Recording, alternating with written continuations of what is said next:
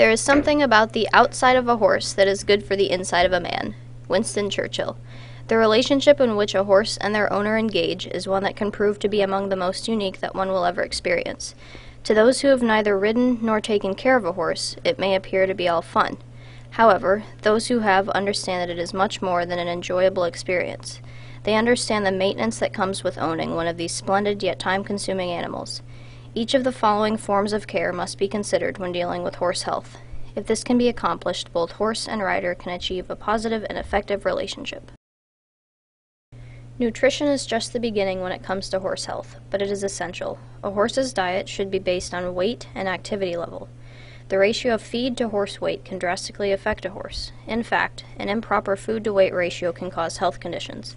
Likewise, horses who exercise daily and heavily require more food than those who seldom exercise. Horses have very complex digestive systems that can easily be set off by certain aspects of their diet. A horse's large and small intestines are a combined 85 feet and can hold 45 gallons of material. But this long intertwining is delicate and prone to problems. Horses should also have access to fresh water at all times. There are three main food groups that horses need in their diet. The first is roughage. Roughage includes hay and grass and is a major part of a horse's diet. There are many different types of hay, but some of those that we find in Alaska include brome, timothy, and alfalfa, and each have different levels of protein. Grain is the second group, which includes, but is not limited to, oats and cob. Cob is a combination of corn, oats, and barley. Grain is a high-energy food and should be fed accordingly. Concentrates are the third type, and a good example would be complete. Complete is just what it sounds like. It is a pellet made of what your horse needs. It is meant to be fed in place of hay. Supplements can also be added to your horse's diet if need be. There are numerous different types, two of which are Millennium Gold and Sand Clear.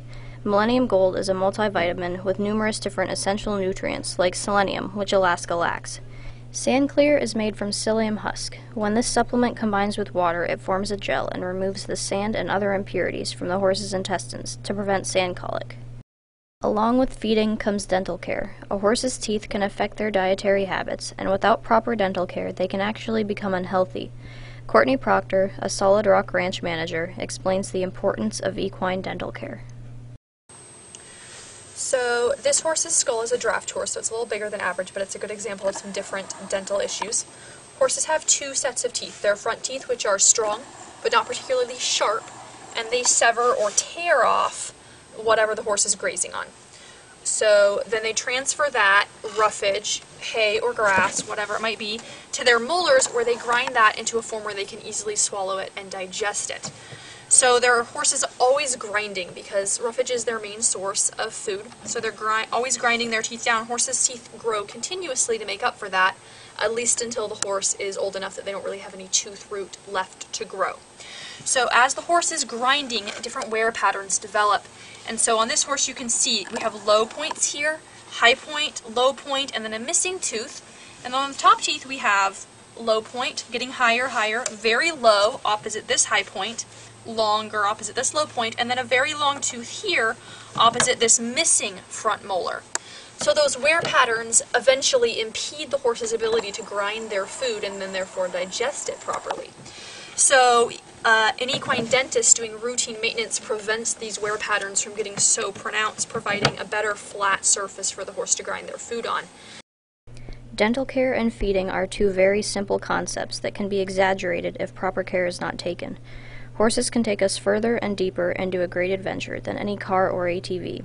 Their versatility makes for absolutely exhilarating endeavors, which cannot be experienced elsewhere. Like an engine, they need the very best of care.